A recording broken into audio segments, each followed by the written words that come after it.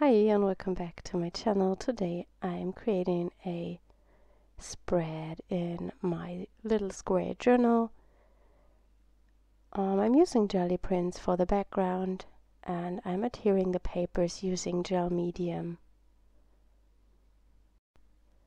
I'm just using my jelly print scraps that I have laying around. I have a lot of them that I started to use, and I try to use those first because I don't want to have a big box with paper scraps laying around. So these kind of pages where I add some collage pieces to the background are perfect to use those scraps up. I'm using a normal dough scraper that is meant to be used in the kitchen to adhere my papers. I find this is the perfect way for gel medium and for gesso, because when you have gel in a brush you will hardly get that out of the brush, and over time it will ruin it, and that's pretty easy with this tool.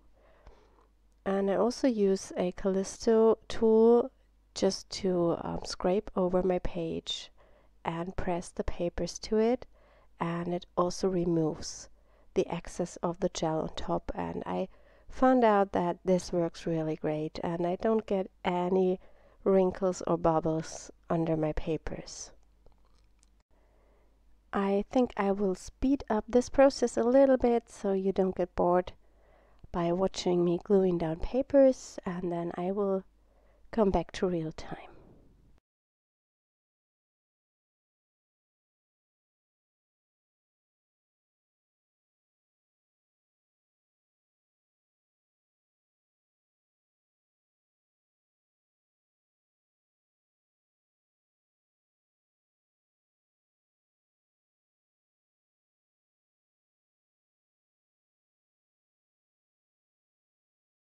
I usually let this background dry overnight because I learned that when you work on a not completely dry collage background, it often can happen that something comes off, or that when you use the heat tool you get bubbles, and so I normally let this dry on its own overnight. I now add in some background stamping with black to get some contrast on the page and even more texture. I'm using StazOn Ink for stamping. I prefer this one against archival ink because it dries faster, but of course archival ink will also work.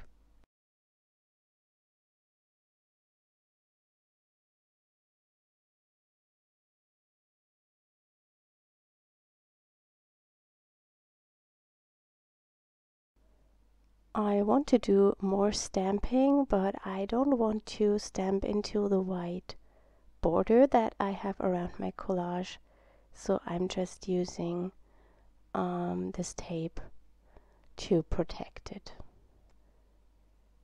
As always, I have listed all the stamps I've used on this page in the video description, and there you will also find the link to my blog post where you can have a look at a close-up image of the page. Oh, and what I want to mention is that shipping is open to the US. Recently, the German Post changed the way of shipping for tracked orders. That means I had to increase my shipping costs for shipping outside Europe, but every order will go out with tracking, and then the German Post seems to ship those orders not by sea. I believe they ship it by airmail.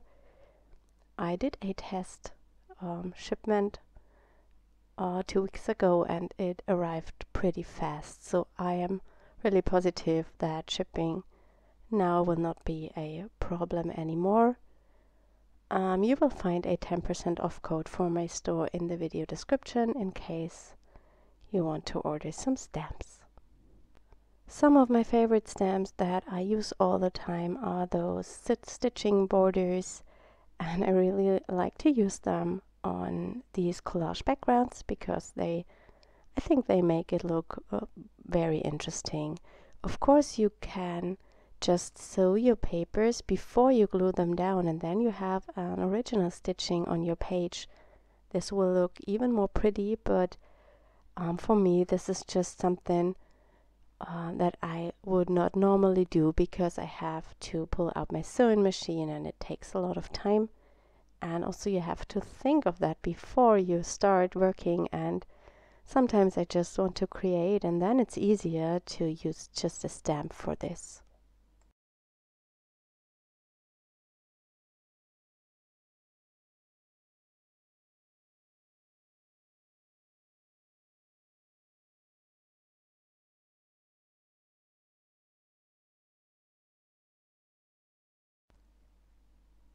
I'm also using that number stamp. It's from the mixed media marks, just as the sewing borders. And the ticket stamp I've just used, it's one of my go-to images at the moment. I really love that numbers. I don't know why. It's so grungy and chunky, and I think it's perfect for every background.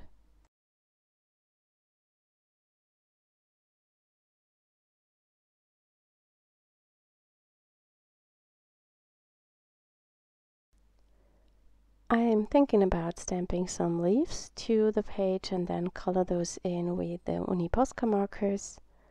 And these leaves are from the Inky Flowers stamps.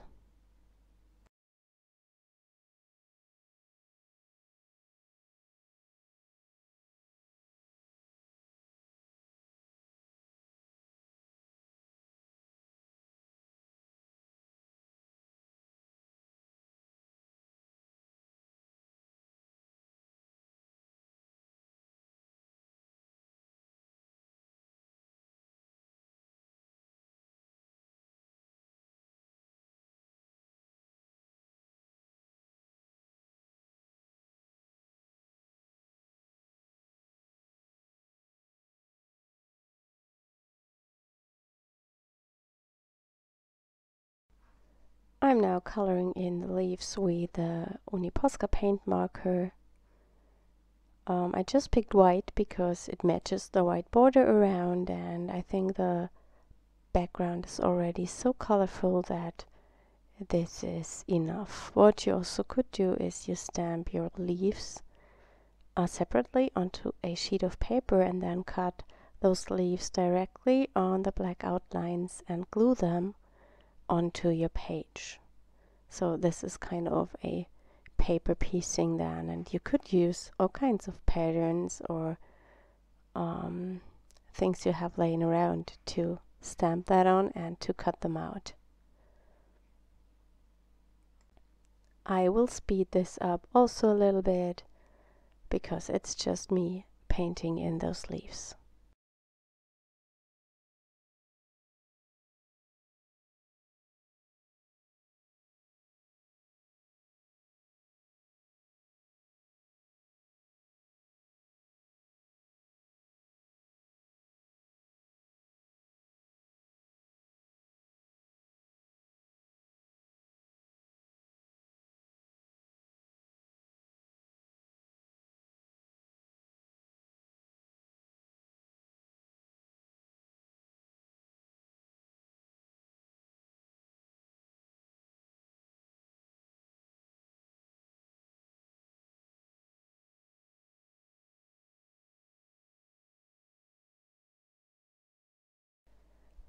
I now also use the Posca markers to add more marks on the page, and I just scribble them in. It's relaxing, I think. It's nothing special. I just create some waves, dots, and all kinds of marks.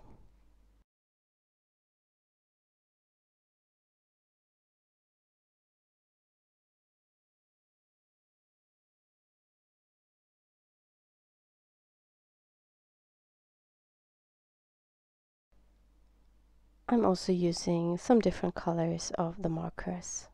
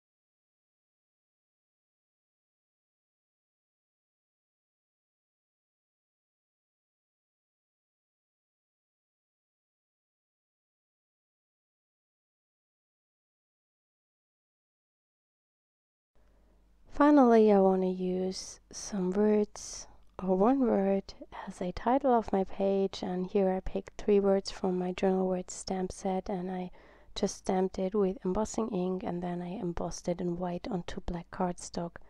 And here I'm just looking where I want to put the words and if I want to use all of them, and usually I place them on the page and then I have a look through my camera and I decide what looks best.